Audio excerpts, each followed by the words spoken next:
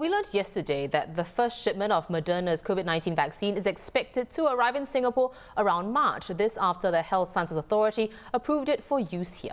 As a condition for the interim authorization, Moderna is required to monitor the long-term efficacy of the vaccine to determine the duration of protection against Covid-19.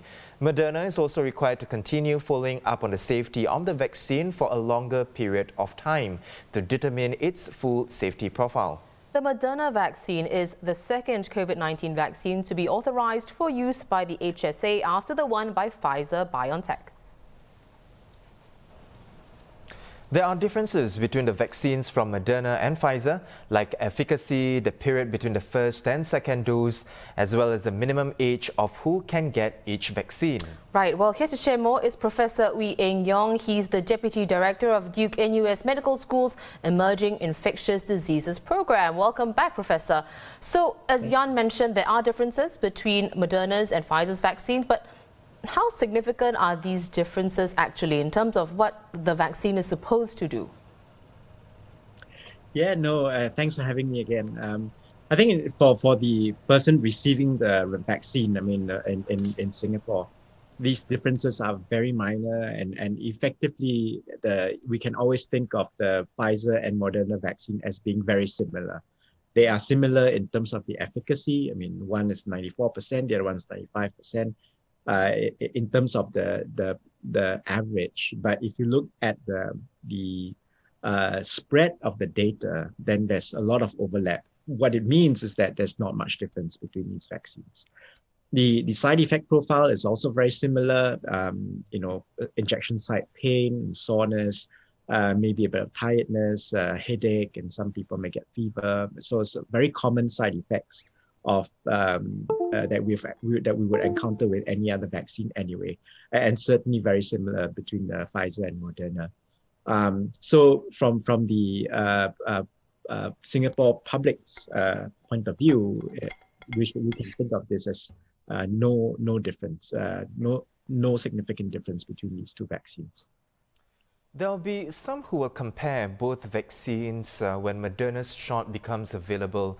Now, given that we can't choose which vaccine is administered, Prof, what's your advice for those concerned about which vaccine they'll get? Yeah, I think my advice would be don't worry about which vaccine you're getting, whether it's from Pfizer, Moderna. In terms of the protection, in terms of the side effects and all that, they are pretty much. I mean, as you pointed out, one is just 3 weeks apart, the other one is 4 weeks apart. It was just how the clinical trial was done. It was not like these were optimized, that one works better, in a 3-week interval and versus a 4-week interval. The clinical trials were, the companies like many others tried to move it as fast as possible. So it doesn't mean that this 3 weeks is better than 4 weeks or 4 weeks better than 3 weeks. There's nothing in it. So in terms of the way we think about it, it should be the same. In terms of who can receive the vaccine and who cannot, it's probably going to be very similar because both of these vaccines are also RNA vaccine. They are packaged in lipid nanoparticle. So in terms of the likely side effects, the likely allergic reactions and all that is probably and therefore who can get and who cannot get, pretty much going to be the same. So nothing separates. There's very little that separates these vaccines. Right. Well, Prof, I don't know whether this is a related question, but back in November, Health Minister Gan Kim Yong, he said that some vaccines may be effective for different segments of the population. So when both vaccines are available, how will our vaccination rollout change, you think? For example, will Moderna's vaccine be reserved for certain groups and Pfizer's for other groups? I don't think so, because in terms of, the kind of vaccines that they are, so both RNA vaccine and how they're packaged, they're very similar. Now, from a scientific point of view, for people like me, then yes, it'll be interesting to ask what are some of the nuances in these vaccines that could have help us understand RNA vaccines better and perhaps build better vaccines for the future. But that's for nerds like me, I guess. For the general public, there's really nothing in it. I think what Minister Gan may be referring to also is that there are a lot of other vaccines in the pipeline, right? From AstraZeneca, from Johnson & Johnson, from Novavax.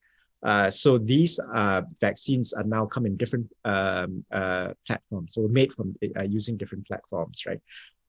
So AstraZeneca and Johnson & Johnson, they both use adenovirus to carry the spike gene. Novavax is just the spike protein. And so because of the differences in how these vaccines are made, and therefore now we perhaps can think of, okay, those who are allergic to the RNA vaccines or components of the RNA vaccine, then perhaps we can, assign them to receive these other forms of vaccines. So I think those we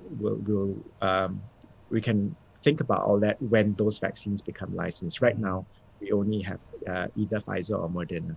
I see. Right. On the topic of myriad vaccines, we know that your team at Duke NUS is also developing a COVID-19 vaccine. Prof, tell us, what's the latest there? So we are right now in phase 2 clinical trial. That is, we are enrolling healthy volunteers as we speak. So the phase 2 trial is conducted both in Singapore as well as in the United States.